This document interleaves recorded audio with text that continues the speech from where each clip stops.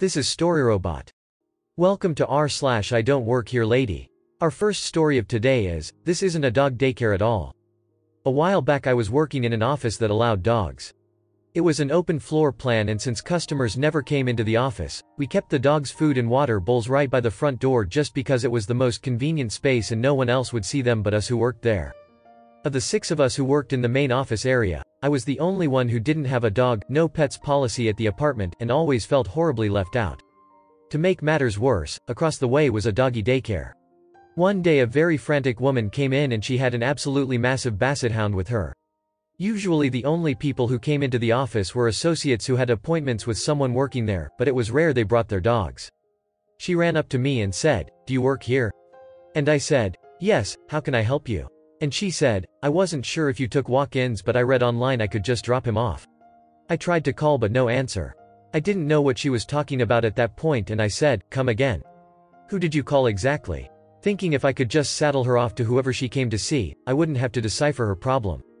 She said, "Well, it doesn't matter now. Look, something urgent come up and I really need to leave him here.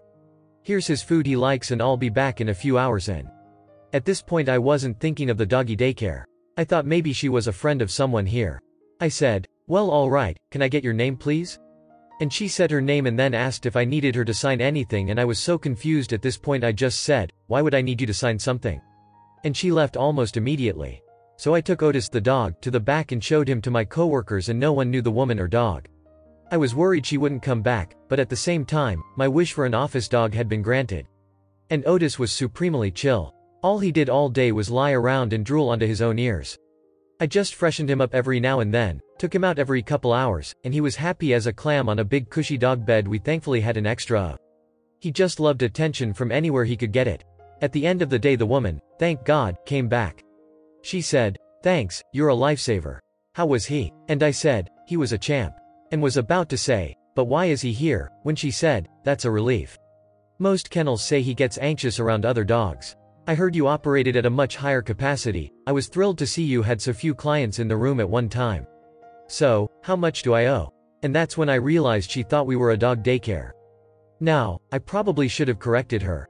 But I loved my day with the office dog and I did want to get paid for supervising this strange dog all day. I just threw out the number that sounded fair and appropriate. "That'll be $20, I said. She replied, "Really?" in this very high tone, and I couldn't tell if I'd overshot or undershot. But she paid me and left. My coworkers were laughing hysterically when they realized what had happened, and we thought it would just be a good story for the future. But the next week, she came back. She said we were so much more affordable and less overcrowded than her other place that she was happy to use us. I was glad for the company, so just took him. I didn't think there was any way she couldn't have at least some idea we weren't a dog daycare. The whole ordeal was so strange I just figured, don't question a good thing. I was much younger and dumber then. Not long after, Otis started getting dropped off too, sometimes even 3 or 4 days a week. I was in heaven. He was such a love. And he made fast friends with the delivery guys and visitors.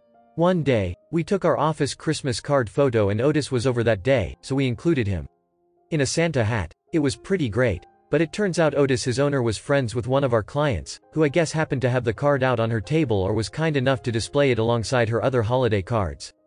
Because one day, Otis, his owner, came in holding the card and walked up to me and said, "I can't even believe I'm asking this, but, is that my dog in this photo? This isn't a dog daycare at all. This is just an office, isn't it?" She said it with a note of surprise, as though she was looking around and putting it all together for the first time. No coincidence that this was the first time she wasn't in some crazy rush either. She was like, "Then who are all these other dogs?" And I explained. I was terrified she was going to demand her money back, or worse, take some sort of legal action against us for misrepresenting ourselves as a dog care business, or complain to corporate. Instead she basically said, "Why didn't you ever say anything?" And I explained we just really liked having Otis around. She stopped for a minute and seemed to be thinking and said, "Is that right?" And I said yes and told the story of how I was the only one in the office without a dog so loved the company. She seemed a little flummoxed or hesitant, understandably, because the whole thing was so weird. She turned to my coworker and asked if I was telling the whole truth. I don't know why she thought my coworker, also a stranger to her, was any more trustworthy than me, but hey. Strange times. Coworker backed me up. So she said, "Well, I wish you'd said something sooner. Could have saved me a lot of embarrassment with my friend back there. Alright, I have to get going. See you at 4 p.m. And she left Otis. I couldn't believe it. I said, so he can stay.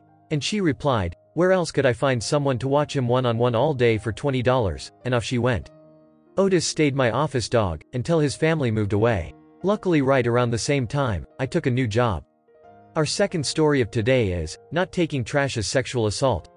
Some background, I'm a plumber and I'm only 18. I went to a trade school for high school and came out with a full-time job as an apprentice. This happened about 5 months ago and has had me beeped up ever since. I was working in a 4-story building inside the city and there's only one elevator, which we weren't allowed to use cause of the companies that worked in the building itself, and then only one spiral square staircase needed for later. My journeyman and I were wrapping up our day and packing up everything. As the younger guy, I was sweeping and taking the loads back down to the truck to get ready to leave, and on one of my last trips, I was only taking a trash bag and a few of the hand tools I hadn't grabbed yet. I'm in my normal work clothes, but my boss isn't strict about wearing company clothing, so I'm only wearing my Dickies pants and a beat-up sweatshirt with no labels.